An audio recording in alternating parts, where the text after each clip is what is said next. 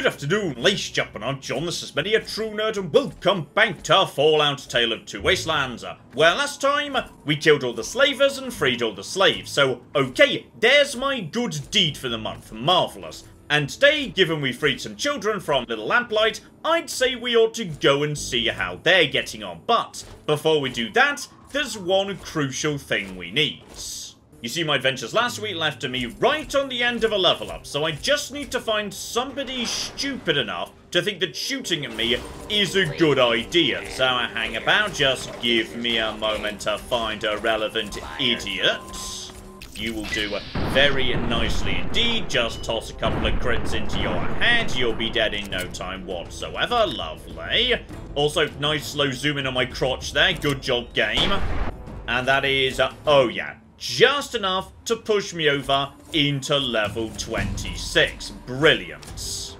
So give me a tiny bit of a medicine, give me a little bit of explosives, and maybe, yeah, some energy weapons, and, okay, very unusual one. Today I'm going to take a tiny bit of barter, and, yes, we'll get to why later. Though the skill points, they're really the minor event today. Because as I say, what I'm really after is a perk, and if we're going to be visiting the town of children, obviously we ought to take Child at Heart, and honestly I think this is a perk a lot of people sleep on, because it's very easy to assume that, you know, getting the odd unique dialogue interaction with a child is not going to be that useful. How many children are there really going to be in Fallout 3 that can actually do anything useful for you? And the answer is actually a surprisingly bloody large amount. This is an almost strangely useful perk, like there is utility for this all over the game, and not just the base game either. They implemented extra Child at Heart content in the DLC. It's useful in a Mothership Zeta, and Pit, and Point Lookout too, though not Operation Anchorage, because that's a fictitious video game representing the front line in a war between America and China. So, you know, understandably there aren't that many children present. So yes indeed, that's what we're going to be doing today. We're going to Lamplight, and we're going to investigate all the various weird and wonderful things that this perk gives you access to.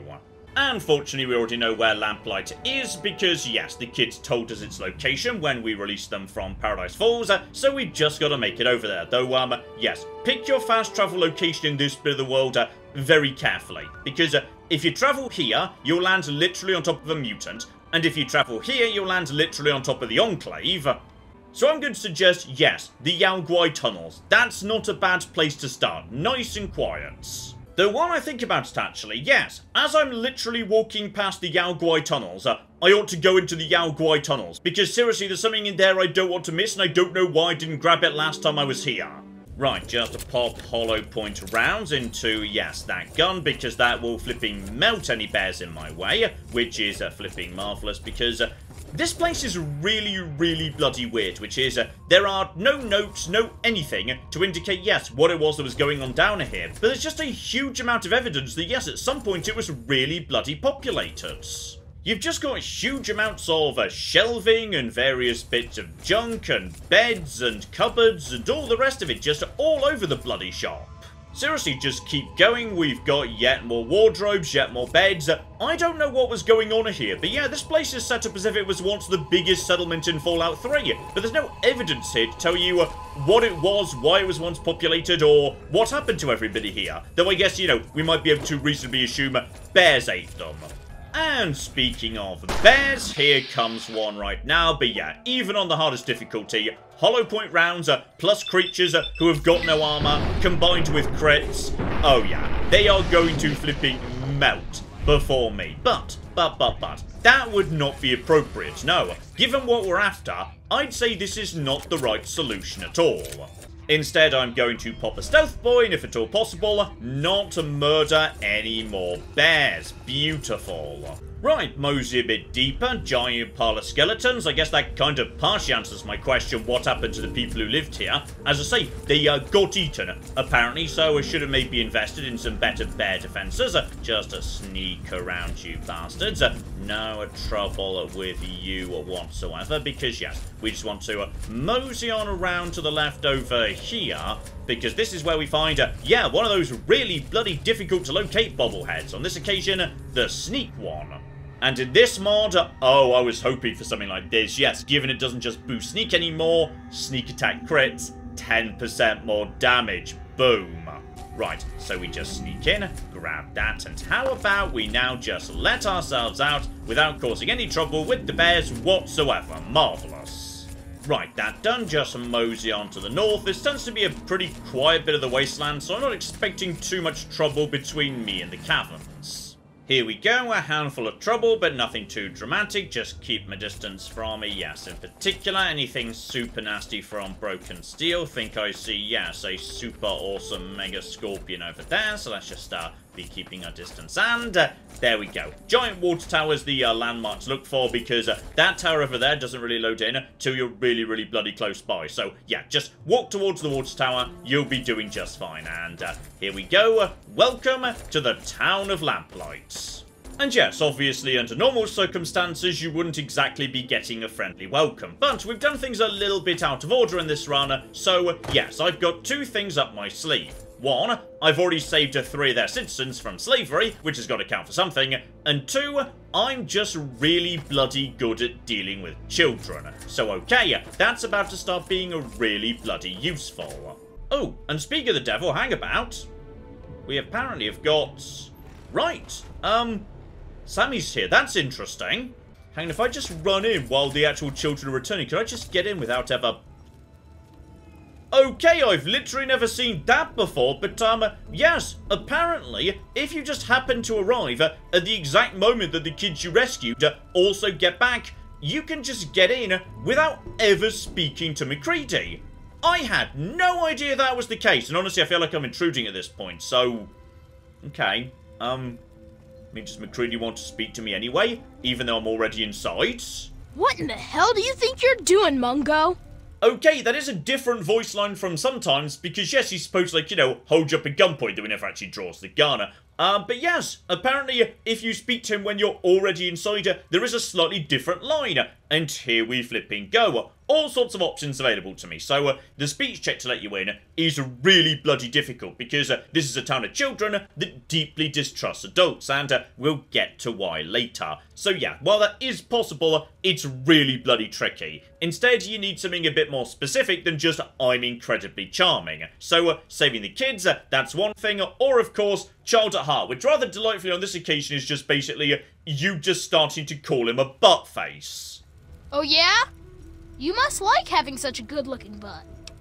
And at least it doesn't smell as bad as you do. So, yes, apparently we figured out that Mayor MacLeod might just enjoy a bit of incredibly juvenile back and forth. You're pretty funny for a Mungo. Why don't you come on in?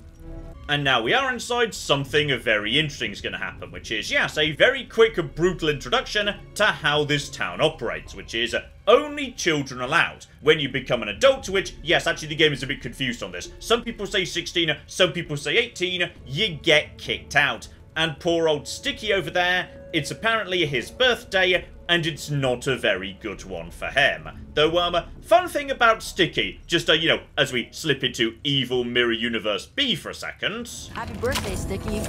Sorry I missed your party. Yeah, me too. Sorry. There's nothing happy about it. This is the worst day of my life. Oh, he's not bloody wrong, by the way. So, just a blast Sticky in the head, and unfortunately, nobody bloody cares. Like, not in the slightest. Everyone is completely 100% okay with Sticky being dead, because Sticky is not part of the faction of Little Lamplight anymore. Sticky, in fact, is, yes, now a Mungo, just a random wastelander, meaning they completely do not care if he's murdered right in front of them. But no, no, no, we're not just going to shoot Sticky in the face. In fact, Sticky is my new best friend. It's time to go. You know the rules. The rules are stupid. You're a Mungo now. You gotta leave. Maybe I can stay just a little longer? Bye, Sticky. Yeah. Bye, Sticky. Don't just stand there. Get out of here already. Okay, no mercy or sympathy whatsoever. He's a Mungo, and he's got to go. I'm Sticky. Forget these little kids. I'll take you to big town where the Mungos, I mean where the grown-ups live. I'm headed there now. So there we flipping go. Sticky's now going to introduce you to Big Town just in case, yes, you didn't go to Big Town before you made it to Lamplight. Because, yeah, Lamplight's on the main plot thread, whereas Big Town isn't. So it's entirely possible that when you make it to this place, you won't have heard of Big Town before. So he could be useful just for, you know, 1, letting you know it exists, and 2, leading you there if you've never come across it. Though I do rather enjoy this, yes, if you demand some payment for your assistance in getting him safely to Big Town. Yeah, I got lots of caps. But they're at Big Town, so I can give them to you when we get there. Yeah! Take me to Big Town, and you'll get your reward. My girlfriend Red has lots of caps. I'll wait for you outside, unless you want to go now. So yeah, Sticky is a delightfully incompetent liar, and yeah, really fun little touch there. He indicates he knows Red, which makes perfect sense given Red is a little bit older than him, though we don't know the precise age. So clearly him and Red knew each other back in the day. She got kicked out, went over to Big Town, and now he's looking to reunite with her. So it's just kind of cute. With those tiny touches that remind you that yes, people who are currently inside Lamplight presumably may well be aware of and used to know the people we've met in Big Town. And crucially, before we set off at Sticky, how about that party hat? Oh, I forgot I had that on. It was for my birthday. Here, you take it. I don't want it anymore. Okay, we're definitely putting that on in honor of Sticky's birthday and him becoming my new best friend. And now Sticky becomes a permanent companion. And by permanent companion, I mean he will just keep following you around until you make it to Big Town. I don't mean permanent in the sense that he will be around for a very long time. He won't. Take him basically anywhere where there's violence, he will die. He's not particularly good in a fight, and the other delightful thing about Sticky is he's part of that tiny subset of characters that Bethesda occasionally loves adding into their games, which is the deliberately annoying character. In fact, I would like to assume that Sticky is somehow distantly related to the enduring fan in Oblivion. Are we there yet? Seriously, you speak to him and the first thing he says is, "Are we there yet?" Sticky is just the absolute perfect annoying character. I love him. And delightfully in universe, your character does acknowledge this, so you can say for the love of God, shut the hell up, Sticky. You shut up! And unfortunately, yes, then you just get stuck in a loop of yelling, "You shut up, no you shut up," which is just, oh, Sticky's wonderful. No, you shut up! No, you shut up! No, you shut up! Until eventually you just say, "Shut it." No, you shut it! At which point, he starts repeating that instead. I love Sticky so much. Then eventually you can just start yelling, "Shut up, shut up, shut up" at him. La la la la la la la! You shut up! Sticky's wonderful. But here's why you really don't want Sticky to shut up, because Sticky is a storyteller. And I love Sticky stories, because they make no cocking sense whatsoever. I know. Let's make up a story to pass the time. Once upon a time, there was this robot. His name was Holy Toledo, and he was really powerful. And one day, this giant super mutant attacked him and tried carrying him off. And what did our hero do, you wonder? He came up with the most cleverest of clever plans. And it worked, and everyone called him a genius. The end. That's all, folks. What you just heard there was a randomly generated story. It has a beginning where he can pick one of 4 random beginnings, a middle, 4 random middles, a third part which is the finale, and then finally a sign-off which is just a variant of the end. But they get mixed together completely randomly, meaning he always comes up with a random story and it never makes any cocking sense whatsoever. Once upon a time, there was this robot. His name was Super Dupe Dave, and he went all around rescuing people from super mutants and slavers and other nasty things. And one day, a spaceship from outer space landed right in front of him, and a big green alien jumped out and started eating people. And what did our hero do, you wonder? He came up with the most cleverest of clever plans. And it worked, and everyone called him a genius. The end. So there we go, on that occasion our hero Super Duper Dave had just defeated the aliens. Marvellous, but okay, Sticky, how about we get you to Big Town now? Are we there yet? Though, yes, nice easy solution to the Sticky problem. He will literally just fast travel with you. So if you've been to Big Town, just go there. If you've not, just go to Vault 101. It's very nearby and the route to Big Town is nice and safe. Arafu would work just fine as well. So yes, how about Sticky, we just get you straight home. There it is. You won't We're get almost away there. with that. Come on. Yippee! And there we go, Sticky is delighted to be here and immediately starts sprinting forward into town. Beautiful. Though, yes, now he's arrived, possibly he might be a little bit underwhelmed by what's waiting for him in Big Town. So, Sticky, as this is Big Town, the wonderful utopia you told me about, where are all the shops, buddy? I guess adults don't go to stores that much. That must be why there isn't anything here. Yeah, that's it. Oh, Sticky, he is just desperately looking for the silver lining of Big Town, apparently. And what about the gigantic rusty barricades? Well, I don't know. I guess the grown-ups built it when they got sick of little brats always hanging around them. I bet that's it. And, yes, one final sad sting in the tail for Sticky. If you go and speak to Red, she doesn't gain a single extra line of dialogue because Sticky's arrived. So, yes, I think unfortunately Sticky may have rather misunderstood his and Red's relationship. I think I'm going to build a little shrine to you. All I need is some incense sticks and candles. Also, just to confirm, Bittercup is still bloody weird. So, Sticky has been safely delivered to Big Town, though, yes, potentially he's not going to have a great life there, but what can you do? He's got a big robot protecting him, it's better than it would have been. So we're going back to Little Lamplight and, okay, this town has got some touches I absolutely adore. Like, for example, they've forgotten the origin of their own society. It's got lost to history. They actually can't accurately remember why it is they kick out the Mungos. You see, if you speak to Mayor MacLeod and ask him why people have to leave eventually... People change when they grow up, and we don't trust Mungos living down here. So we leave for a place called Big Town before we get too old. Kids who grow up fighting and surviving in Lamplight are better trained for the world out there than idiots who are pampered by grown-ups outside. So okay, he's a bit on the vague side, but basically his argument seems to be, yes, people change when they grow up, so therefore they've got to go when they hit a certain age. But that's not originally why this town implemented this policy. But obviously, yes, in a town like Lamplight, where people get kicked out when they're 16 and or 18, as I say, the game's a bit inconsistent on that point, they're burning through generations really quickly. It's perfectly natural that knowledge is going to get lost or confused. But if you pay attention to a couple of tapes in Lamplight, they give you the real answer. Here we go, just to follow the signs for souvenirs, lovely. And then just nip upstairs to the town shop. And while we're passing by Knick-Knack the shopkeeper, that just means he will trade with you with some really good prices. Sure thing, pal. Special deals for us kids. There we flipping go, making him a really lovely cheap shop.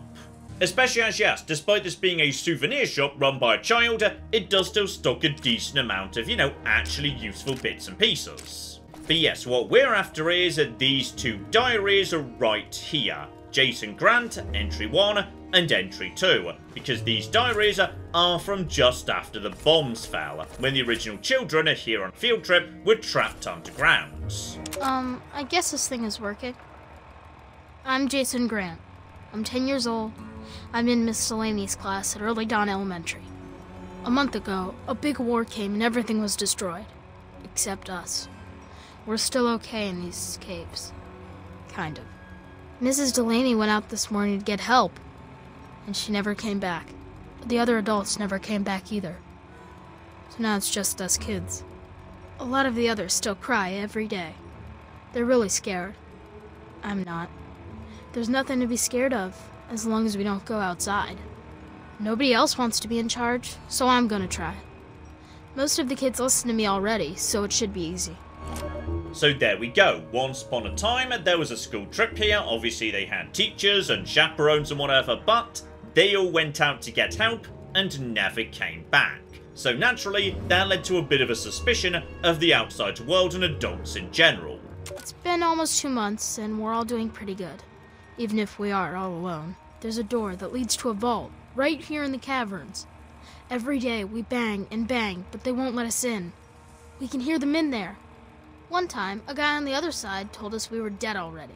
Fuck those grown-ups. Fuck them all. We don't need them ever again. And there we go. Naturally, we know we were coming here to try and get in the back of Vault 87, and now we know from this tape the original kids banged on the door, tried to get help, but the Vault Dwellers wouldn't help them. Now, we'll find out why that is down the line, but yeah, that was pretty much the foundational myth of this entire society. A misunderstanding. They thought the adults abandoned them and refused to help them, but that's not really what happened at all. The much more likely scenario is the teachers went to get help and, there'd been a nuclear war. There was fallout. They all died before they could find any help or get back to the children. But the kids didn't know that, so they came up with this mythology that adults couldn't be trusted. That over the years got a bit confused, and now we have the myth of the Mungos and people changing and becoming untrustworthy when they grow up, leading to the very cold way that Sticky was booted out of town when we rolled him past the barricades. And speaking of the teacher, yeah, if you go through to the doctor's office just off the front entrance, you can find a couple of tapes from her, but they don't really clarify precisely what went on in terms of, the teachers going missing. It's been 4 days. Claudia went out this morning to look around and never came back. Then Mr. Cobb went out to look for her, and he never came back. So now there's only me, 2 other teachers, 2 of the parents who were chaperoning, and a few of the cavern staff. And all these poor kids. We've got enough food and water to last for a while, I guess. But after that, I just don't know. We can't stay in here forever. Can we? So there we go. We can't prove for certain that the adults didn't actually abandon the children, but based on, yes, the testimony there, it seems way more likely they were genuinely going out to try and get help, and yes, unfortunately, a terrible misunderstanding led to this town's foundation myth. And even aside from, yes, a misunderstanding leading to the foundation of this society, Little Lamplight in general is a really bloody weird place. Like, on the one hand, Bethesda put a huge amount of effort into setting out how this society functions. Like, the kids have actually set up a school, where the eldest kids function as teachers. You can literally come in here every morning and the younger kids will come and take their seats in order to get taught things. You can even speak to their teacher, who's established as being the oldest kid, so yeah, whoever's oldest, they're responsible for educating the younger kids, and you can ask him about how the education system works. Well, back at the start, all the children had were the notes from the grown-ups that hadn't left yet, and a few books on caves from the store. But after finding the vault, a few scavengers brought back holotapes for basic schooling, reading, basic math, encyclopedias, that sort of thing. We don't get many books anymore from the scav team, but I make sure to keep my own notes on the computer for whoever takes over after I leave.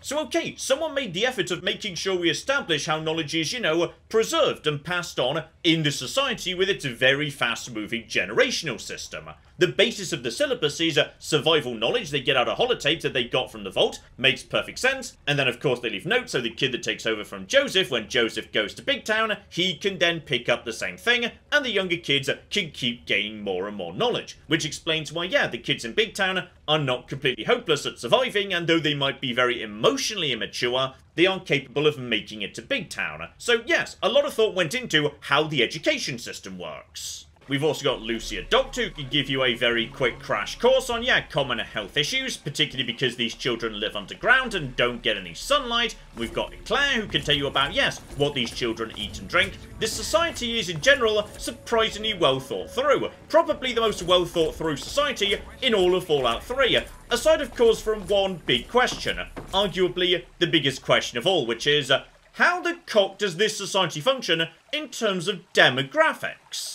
There is actually a decent population here. It's probably one of the most popular societies in all of bloody Fallout 3. Far too many for this to just be the children who were left behind by young mothers after they got kicked out for becoming Mungos. Plus, no one in Big Town or Little Lamplight mentions that scenario, which you think they would if that was in any way common, given, yes, there would be traumatized young mothers separated from their children everywhere. So we've got to reasonably assume that's not where all these children come from. Which leads to, yes, the only possible viable solution. the slightly horrifying realization that this place basically functions as a wasteland orphanage, taking in children who were left at the gates. And we know that's at least partially true because there is an instance in Fallout 3 where you can arrange for a child to be adopted into Little Lamplight. We'll get to that in a future episode. So yes, it's most likely that wasteland parents who can't care for their children just leave them at the gates to be adopted into this society that's at least somewhat functional, though meaning that yes, every child in this society was presumably separated from their parents as a baby because the parents weren't allowed inside. But yes, maybe Bethesda decided that was sufficiently dark, they didn't want to go into full details about it. So yes, brushing aside the nightmarish, horrific realization about what's going on in this society and how it actually functions, let's talk about something much lighter and fluffier, which is all the lovely things that the Child at Heart perk gets you inside this town. Okay, how about we start off with, yes, the nice simple ones here, which is the shop we saw earlier gives you a nice discount if you've got Child at Heart. Meanwhile, if we just track down Billy, though, speaking of which, that could be, yes, a bit trickier than you might expect. Funny old thing about this town, which is, it's actually quite large. The corridors between the areas are pretty bloody long, and plenty of kids just spend their entire day just walking in big circles, and sometimes running in big circles, because they're kids and they're playing, and unfortunately, they can run as fast as you. Meanwhile, though you may notice there's a kid ahead of me, I can't check who it is with VATS, because you can't murder children and that means you can't VAT scan them. So yes, spotting which kid is which to distance can be a bit on the tricky side. Here we go, I found the lad. So Billy, or as the local kids rather cruelly call him, Billy. Hello, I'm Billy. Welcome to Little Lamplight. Hey, you look like you're handy with the weapon. I got kicked off the scab team, so I guess I don't need mine anymore. Wanna buy my laser rifle? 500 caps, and it's all yours. So there we go. Poor old Billy would happily sell me a laser rifle. 500 caps up front, 250 if you can pass a barter check. But for me, nice and free. And, okay, so funny old thing about this weapon, the laser rifle, which is, back when this game came out, this was a really good weapon. Because next to the laser rifle, it's just superior. It just straight up does significantly more damage. But then the DLC came along, and yes, with the introduction of the Tri-Beam laser rifle and the metal blaster in the pit, yeah, the laser rifle just doesn't really stand up anymore. That's a great idea. You take it, and good luck out there. So there we go, one laser rifle for free. And just funny old thing about this weapon, it showed up again in Fallout 4. Sean can give it to you if you do a handful of procedurally generated missions for him after the end of the main game, though funny old thing about that weapon, unlike the laser rifle, which is actually, you know, a unique special weapon, it's got stuff about it that no other laser rifle does, yeah, the laser rifle in Fallout 4 is a duplicate of a different legendary weapon that also exists in the game, because the laser rifle in that game is a never-ending laser rifle, which you can also get from University Point. For some reason, yes, Bethesda put two identical legendary weapons in Fallout 4, and I don't know why, it's really weird. So okay, what we've got there is a couple of nice, easy, measurable benefits to taking the perk Child at Heart. But I think those are the ones that everybody knows about. Nice shop discount, free gun, are very nice indeed. But there's also a bunch of other tiny bits and pieces that get added into the game. And to my mind, some of the tiny touches in this town are some of the most interesting. What is a bit unfortunate though is, yes, my personal favourite is a bit temperamental. And you know, Fallout 3 being Fallout 3, this one bugs out a lot and sometimes you just do not see it if the game kind of breaks. But the little kids who are running around, many of them are unnamed Little Lamplighters. And they do something really fun if you've got Child at Heart, assuming, as I say, the gamer hasn't broken. Tag, you're it. Oh, there it flipping is, I got it to trigger. Yes, the kids who are running around, they're not just running around because, you know, they're idiots. They're running around because they're playing a game of tag. And if you've got Child at Heart, then they can tag you into the game. Hey, new kid, try and catch me. And there we go, a different invitation into the same game, which is marvellous, and if we're lucky, yes, on occasion, they can also acknowledge that you've tagged them back. Though, on this occasion, yes, that one's refusing to trigger, but this only happens if you've taken Child at Heart. Because yes, if they've let you into the town because they accept you're a kid, as a result of that, they're also willing to let you join in all their games, which is, oh, that's such a tiny touch, and I love it. Another cute touch I really like, by the way, is if you know the right people to ask, you can actually learn a fair bit more about these kids than they might immediately let on. Hey, new kid. I don't know if anyone told you yet, but let me set the record straight. I'm Princess. When you're around me, I'm in charge. You shut up and do what I say, because I'm boss around here. That clear? Now, who are you? I like Princess. Princess is great, and yes, indeed, a whole bunch of child-at-heart options if I want to, you know, be lovely and nice to her and whatnot. What we really want to do, however, is, yes, ask her about how she got her nickname. I don't need to explain myself to you, Mungo. Shut up and get lost. In fact, don't you ever bother me about something as stupid as nicknames again. Now, Princess will never give you any more information about her name, but now you've spoken to her about her name, that opens up some new options elsewhere. So just wait around a few hours, and yes, indeed, Princess is regularly joined by Sammy. These two guard the back gate together. Naturally, of course, Sammy is very appreciative to me because I got him out of captivity, so a nice simple speech check. How about you tell me why Princess just got so angry about her nickname? So, a long time ago, Princess convinced everyone that she should be mayor. The first thing she did as mayor was try to insist the title be changed to Princess. It was 5 minutes before MacLeod punched her in the nose and got picked as the new mayor. It was awesome! So there we go, she was apparently only the mayor for 5 bloody minutes. Yeah, MacLeod said we needed someone to watch out for us, not to lord over us. Then he popped her one. She hasn't even tried since then. That's why he stays mayor too. I hope I can be that cool someday. Fun fact, if you actually speak to MacLeod, he will tell you that exact same story, but he doesn't mention that the person who punched is Princess, so that's rather polite of him, that, you know, he spares her the embarrassment of dragging her in front of the newcomer. And also potentially of interest, yes indeed, does Princess still hold a grudge? No way. I think she's got a crush on him. She's all weird for him. And now you've gathered that information, you can stop being an absolute flipping jerk to Princess. Why? Because I'm Princess of Little Lamplight? Oh no. No. I heard MacLeod gave you a damn good walloping. Oh yeah? Well, that was a long time ago. Now RJ's my best friend. Someday, we're gonna be boyfriend and girlfriend, and then he'll kick you out. And there we flipping go. Sounds like Sammy was bang on the money. Princess is definitely into MacLeod, but yes, with a nice simple charisma check, you can just start making stuff up and lying to her about how he spends his time with the Dr. Lucy instead. He doesn't really, we're just making this up to mess with a child. That's not true! You're a liar! Shut your stupid face, liar! I know RJ likes me, he really does, really! Just leave me alone, you Mungo jerk! I hate you! So there we go, that's how you lose karma by bullying a child. I don't want to talk with you. And there we go, as soon as you've done that, Princess will now refuse to engage with you any further.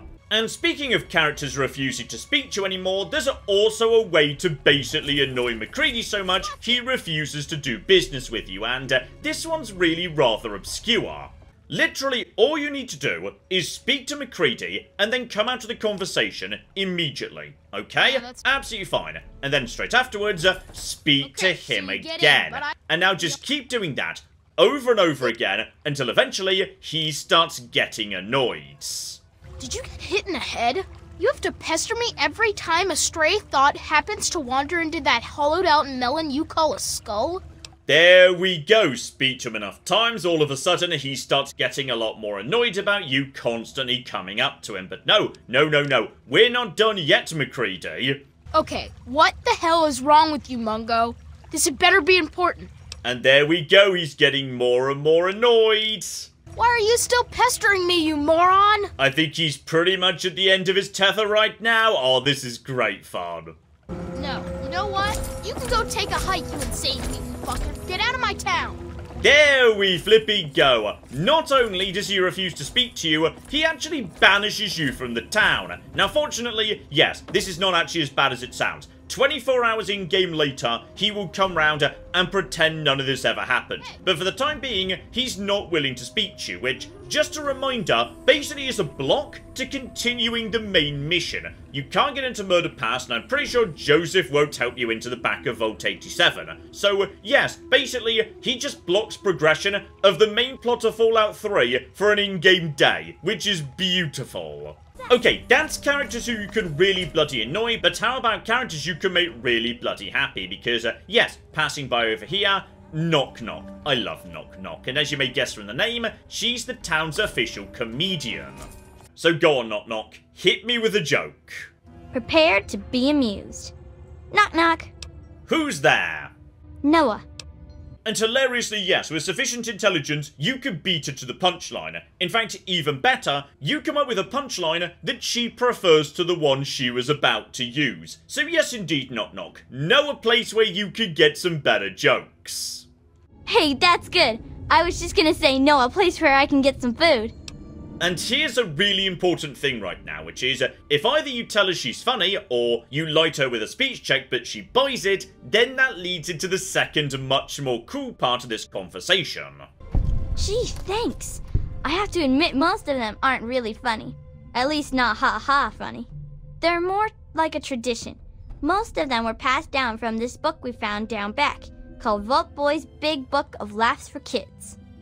They're not really funny, but something about hearing them is a little comforting, you know?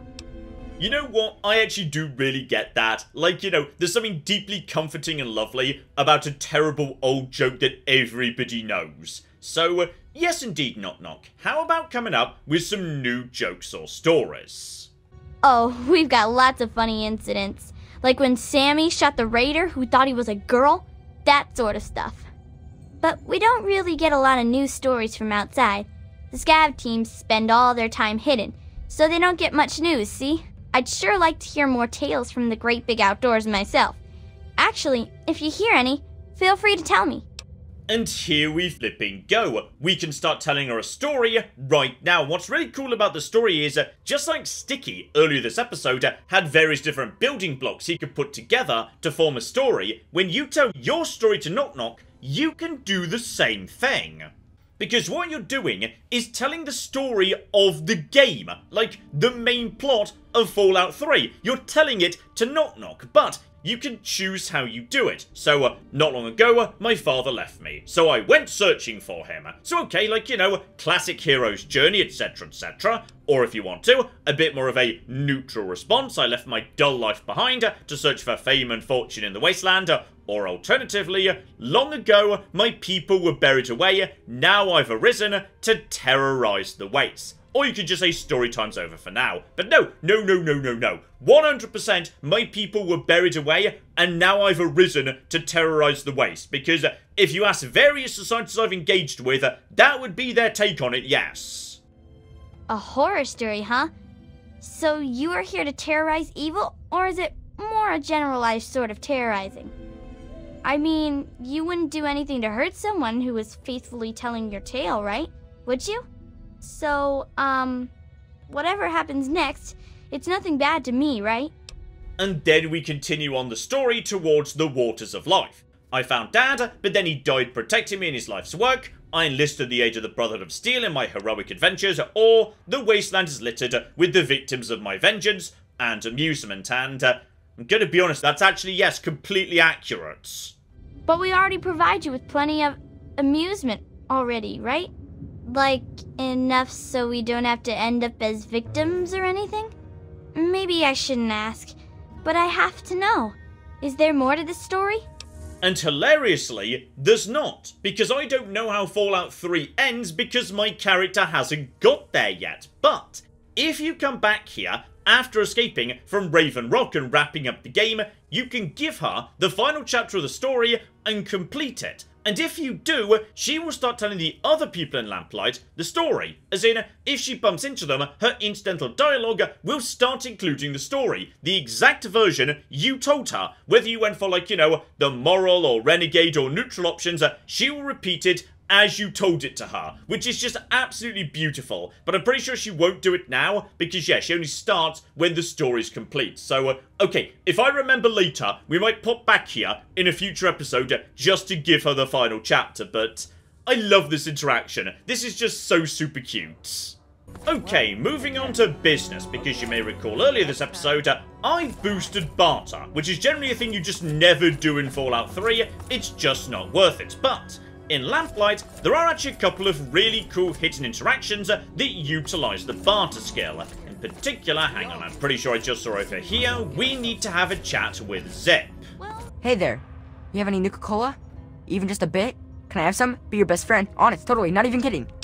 And gosh flipping darn it, unfortunately, yes, I got lucky early this episode. Because yes, the tag interaction was willing to work, but for some reason, yes, sometimes Fallout 3 is gonna Fallout 3, and Zip's decided to break today. Either the game's broken, or the mods broke Fallout 3, I'm not sure. But yes, as you probably might be able to guess from the way he opened this exchange, Zip would love me to give him a Nuka-Cola. And I've got Nuka-Cola. I brought it specially for this kid. But he's just refusing to take it. So okay, Zip does actually have something really interesting going on in the background, okay? We're all going to pretend we can see this, which is, yes, if you give him a Nuka-Cola, he's got a really cool hidden mechanic, which is a probability table that's affected by your barter skill. So if your barter is under 30, he will only ever give you one thing in return for your Nuka-Cola, and that is a single 10mm bullet, which he'll tell you is lucky, but it's not, it's just a normal bullet. He's lying to you, what a bastard. However, that is not the only thing he can give you. There are various barter thresholds, which as soon as you're above them, he starts giving you better and better stuff.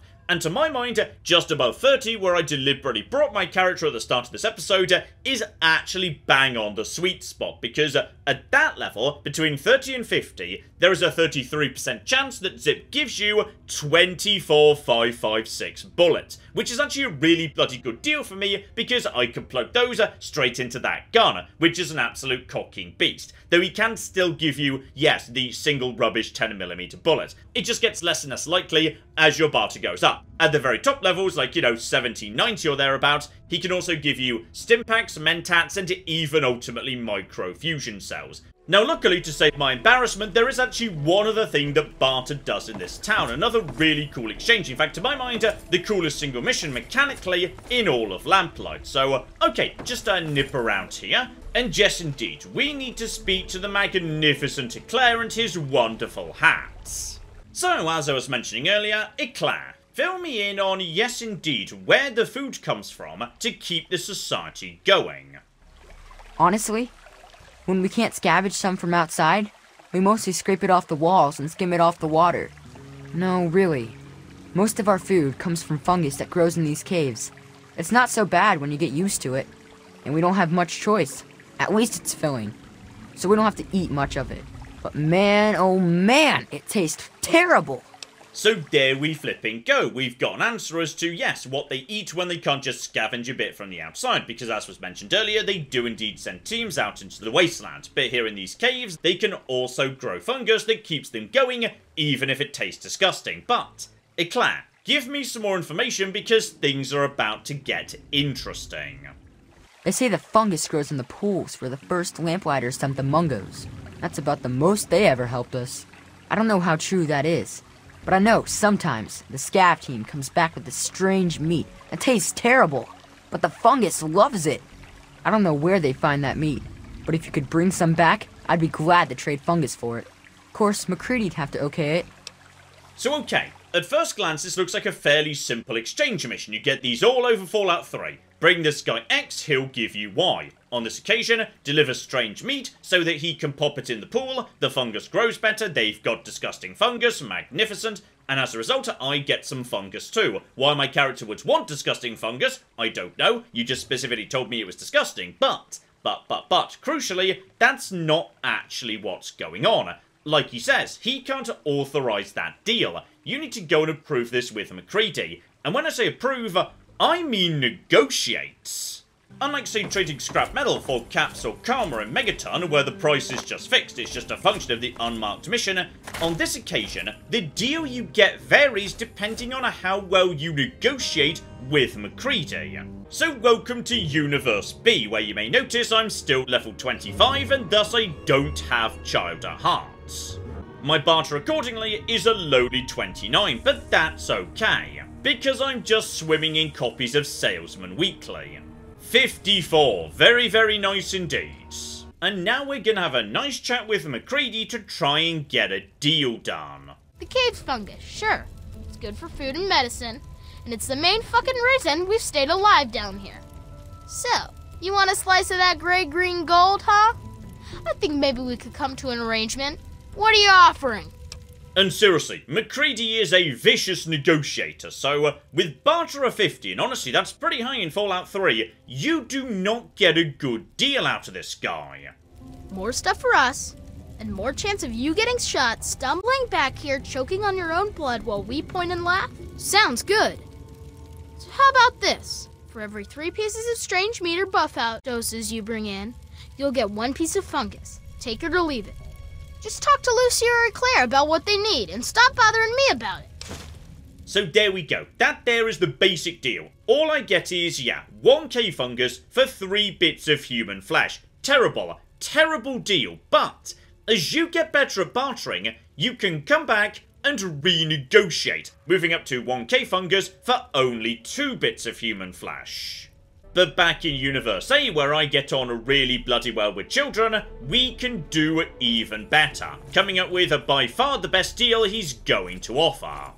Here we go at the Child at Heart option, beautiful, but there is also a speech check. Do not do this, because it will get you a bit of cave fungus up front. But after you do this, basically, yes, because you threatened to blow up their cavern and leave them stuck down here forever, basically, they are never going to do business with you again. This is you completely nuking your relationship with the town. So, even if you can pass this speech check, you absolutely shouldn't, because Claire will just refuse to do business with you in future.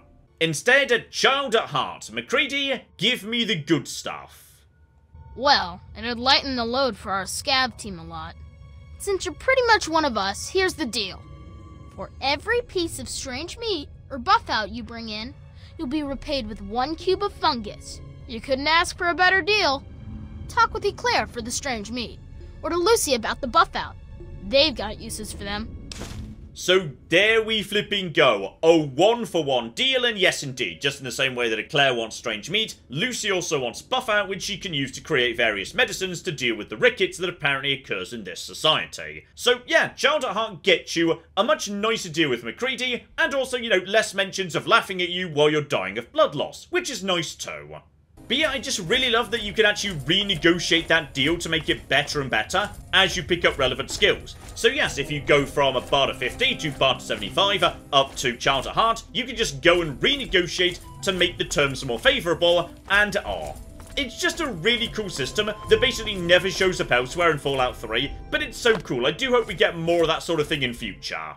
Now, buff out, of course, is nice and easy. You'll find it pretty much bloody everywhere. Human flesh, however, is a bit more on the complicated side. Though, yes, before we get into, scavenging for corpses and whatnot, you may notice something a bit peculiar in what was just said to us. Which is, yes, Eclair specifically saying that human flesh being dumped in the pools makes the fungus grow. And we know he's not wrong, they're not mistaken or something, because they've brought back strange meat before, dumped it in the pools, and the fungus does grow really well. So he's correct, it does take human flesh to grow the fungus, but yes. They discovered this originally, or rather, their predecessors did, by dumping the original mungos into the pools, but that doesn't stack up with what we've heard about what happened to the mungos. The mungos didn't die and leave their corpses in the cave, they all left. That was the entire bloody point, in fact. Mrs. Delaney went out this morning to get help, and she never came back.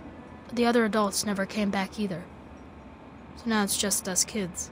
So there we go, we have confirmation from Jason Grant, who was right there during the initial generation, who said they didn't come back or we were left alone. No mention of corpses, of anything. So yes, I've got to assume this is just a bit of an oversight that was left in the game in error. Still, let's not worry about that, let's worry instead about where we're going to get this human flesh from, because I think I know a perfect destination to make this trade extremely lucrative for me. Here we go, the most peaceful, beautiful, wonderful neighborhood in all of Fallout 3. Welcome to Andale. Well, hi there. Welcome to Andale. I'm Willie Wilson, though folks just call me Bill. Is there anything I can do for you? Oh, what a lovely, friendly group of individuals. I think I'm gonna get on just fine here. So, how about we just nip inside these lovely houses right here and have a lovely poke around in their refrigerator, because who would have thought it? 10 strange meat. Honestly, I feel like I shouldn't tell them. Like, they'd feel terrible if they knew they'd bought human flesh by mistake. Like, it would just eat them up inside. It's better they don't know. So I'm just gonna take it, and you know what? I'm doing them a favour, really. So there we go, 2 fridges gets me 20 strange meat, 20 weight, 40 value. Let's see if maybe we can improve that by doing the trade. Oh, great! The fungus pools will gobble this right up. I love how happy he is about that, and yes, unfortunately, you have to do this one at a time. And there we go, 20k fungus, and as a result the value is... okay, it's 100, which is not exactly spectacular. Really, I've not made much profit at all. But, at the bare minimum, I have actually, you know, made profit. Had I taken the original deal, which you need a barter 50 to do, you actually make a loss in terms of the value, which is hilarious. And to be honest, yes, the value of K-Fungus is not in, you know, its actual value on the open market. It's in the fact it reduces your rats, which very few items do. To be honest though, I get my enjoyment primarily from just, yeah, the really interesting negotiation mechanic, more than like, you know, the actual resources I get out of doing the trades. So there you go, a whole bunch of interesting stuff hidden away inside Little Lamplight for you today, and I'd say that's probably enough for now. But next week, I'd say we probably want to head back to that lovely community I just paid a visit to a moment ago. Because something in the back of my mind just tells me that yes, there might be something going on under the surface in Andale. And I don't mean the fact that, you know, they're cannibals and eating people. No. I mean the secret that's buried underneath the secret. So, hopefully, you join me next week for that. But in the meantime, I've been John, this has been Many a True Nerd. And this has been Fallout, Tale of Two Wastelands. Thank you very much, and goodbye. If we just hide the bodies, nobody needs to know about this. Yes! My stupid plan has worked! It turns out I'm a genius! The giant rat scorpion is not gone! Oh, hang on, there's more yet, though. I'm still being very shocked. Guys, where's the NCR? Nobody needs to know.